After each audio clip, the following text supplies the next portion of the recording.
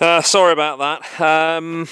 Where were we? Yeah, so that's the situation we're at now, and the plan is to lift this off again once Alan has done his fiberglass repairs around the rear end, because all of that will want painting under there anyway, and we figured there was no point doing this job twice, you know, sort of painting all of this and then taking it off again to paint underneath, and also trying to do it with the body on. Not only that, it's going to make a load of dust, all this cutting and grinding and what have you, so it just seems to make more sense to make all our mess now, take it off, wash the chassis down and clean it. Then I think we'll maybe try and wrap the side rails and stuff like that, so that when it goes to the painter, he won't make too much mess. We've also got the body shimmed pretty much where we want it now. We've had to use extra shims on the rear to get our door gaps. Bear in mind, of course, you've got these big runners that run underneath the doors on the body. So the body is now sitting probably about a quarter 3/8 of an inch higher than it would have been, because it's got a channel, you know, between the chassis and the body, if you like. So we've taken that up on the rear, and rather than use a load of shims, we've gone for a rubber body mount on the rear, but we've also used an aluminium body mount as a spacer between the two, so it looks a bit more like. I guess, you know, in an ideal world it would have just had the aluminium shim, but there you go. It was either that or use a load. There was about a dozen shims in there which looked terrible, so we figured that's what we'd do.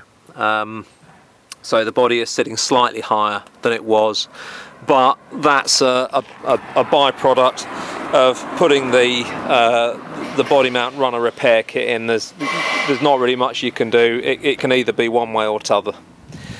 But anyway, that's where we are. Alan, it's Tuesday today, we've just come back after the bank holiday, and Alan is back on Thursday, so we're going to make the fender and make the rear light panel, and then I guess it will be towards the end of next week when we start getting those bits. I might cut those panels off in readiness for him. Yeah, I think I will actually. I think I'll you know, once we've got them marked out, I'll come out with a grinder and get those panels off, so we're ready just to start trial fitting and try and get that bodywork done PDQ, so we can progress this a bit further. But you know, it's a far cry from what it was. I mean, the very rotten piece of kit that was brought to us, and it's now a good solid car again, so that's good. I'll give you a quick tour.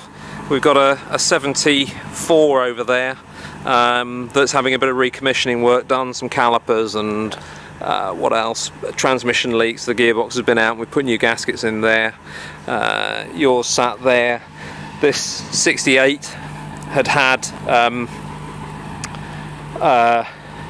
later style fenders fitted, sort of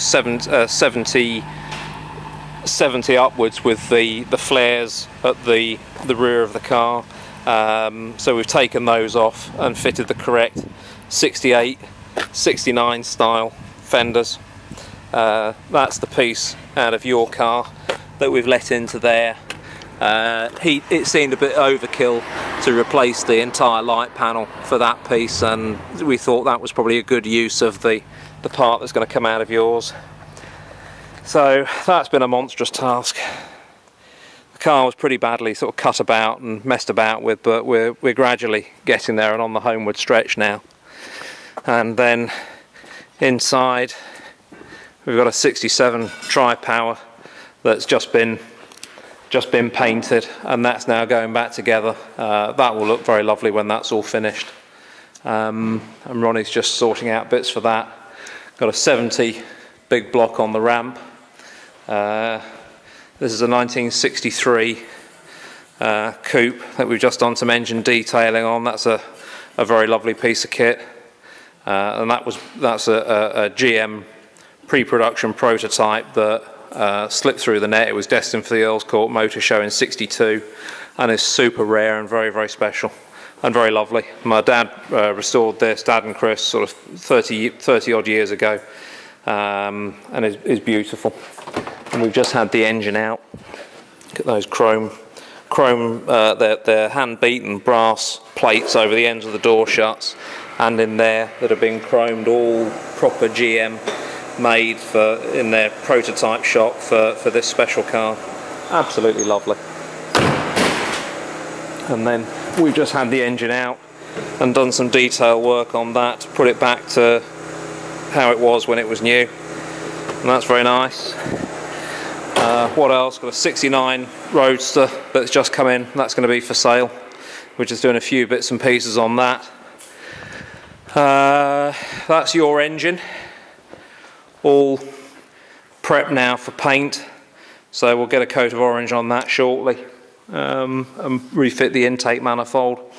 Got a 56 over there that's having a soft top frame fitted, and we're just waiting. The transmission's out of that. It's got some gasket, some oil leaks, so we're waiting for a new gasket set to go into that, and then we'll refit the transmission, and then it can go for the material to be fitted to the soft top.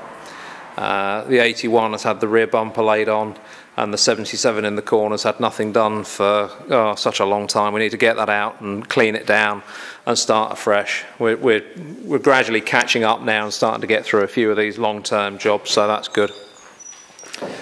So there you are. I just thought I'd get a bit of yours while it's outside. We're going to put it in our fiberglass bay now and get ready for Alan for this weekend. So do some more then.